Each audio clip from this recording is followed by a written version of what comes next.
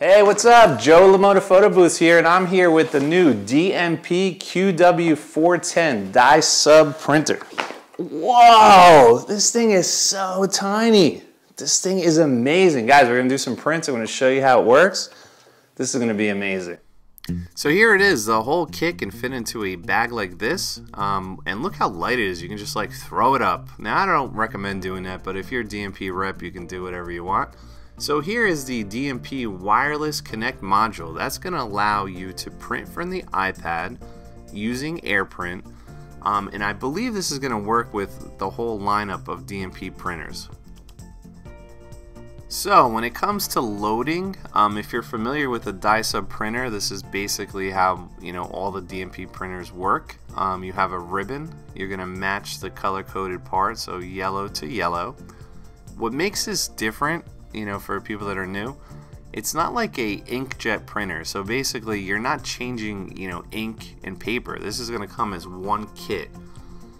So if it gets 150 prints out of the kit, the ribbon and the paper gets changed at the same time. It's not like you look and you go, hey, I have a little bit of paper. No, you just throw it out, because there's a little paper extra always left over, because what it does is it aligns itself when you first turn it on. So here you go. This is actually kind of unique as far as how you load this, but I guess this new technology, put that little tray on there, and now let's check it out. This is actually with paper, everything. Wow, around 13 pounds. That is light.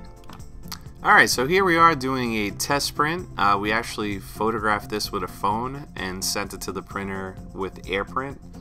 So this takes 19 seconds for a 4x6. So this is a little bit of a drawback compared to the 620A, which is, a bigger printer, but is pretty compact. That one does a 4x6 in 8.3 seconds. So here's a win for cool factor, 2 4x3s. I kind of like that. That looks pretty cool, in this saturated world of photo booths, anything that make you stick out is pretty cool.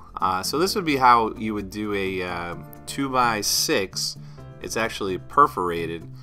That I'm not into too much, but this is cool. Another cool factor win here. 3 2x4s.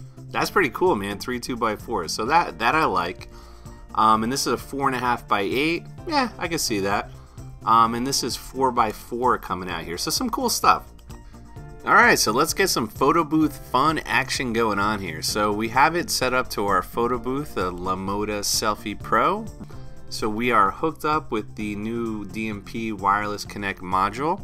So now we're going to use AirPrint to print wireless to the printer. So this is cool, because I gotta say, I was one of the people that was really against printing with iPads because it really wasn't a great solution, and I think this is a game changer. So here's another cool factor. You can actually run this printer on a battery, and I was told it lasts about 3 hours. If you get a bigger battery, it could last maybe double that. But this is cool. I mean, with the battery, it's probably the size of a regular printer, so imagine you can run your photo booth completely, on battery. We have a battery kit, so I mean, actually you could probably run our booth off of that battery too. So that's pretty cool. So here we go. Here's a wrap up. Here's kind of like my thoughts on this printer. So definitely super cool. I mean, what it has going for itself is the size. So it kind of depends on like what camp you're in. If you have a lot of printers, like with my rental business, and I know a lot of people that buy our booths, we already have a bunch of printers. So unless you really needed the portability, that's kind of, let's just kind of go over the specs here. So this QW410 is going to do 150 prints per roll, and we'll talk about just 4x6. I think that's the most popular media. It's going to take 19 seconds with this printer. So now the super popular DNP DS620A is going to be able to do 400 sheets, 400 prints per roll at 8.3 seconds. And then the DSRX1HS, that one's going to be at 12 seconds, and that bad boy is going to do 1400 prints per roll. So it's really going to come down to it. It looks like a cool printer. I'm probably going to end up buying one. But if you have a lot of printers, really what makes this shine is going to be the size. Thanks a lot, everybody. Joe from Lamoda Photo Booths. Check out our awesome photo booths at lamodaphotoBooths.com, and we'll be back with some more videos.